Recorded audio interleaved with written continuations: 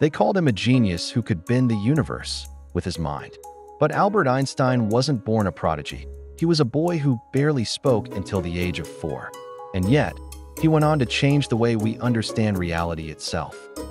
Albert Einstein was born on March 14, 1879, in Ulm, Germany. As a child, he was curious, endlessly questioning how the world worked.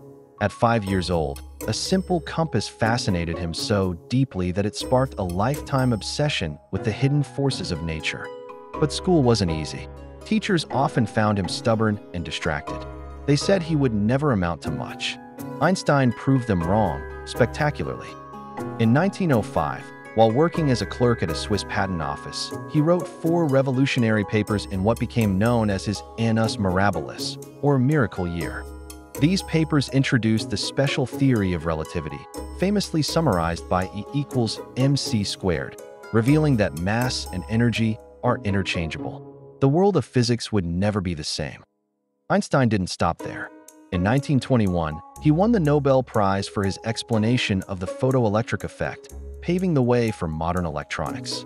But as fame grew, so did his moral voice. Fleeing Nazi Germany in 1933, he moved to the United States, where he became a professor at Princeton.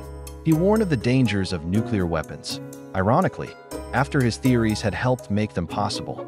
With his wild hair, twinkling eyes, and gentle humor, Einstein became more than a scientist. He was a symbol of human curiosity and creativity. His words, like, "Imagination is more important than knowledge," continue to inspire dreamers everywhere. Einstein died in 1955, but his ideas live on, shaping space exploration, quantum physics, and even our understanding of time itself.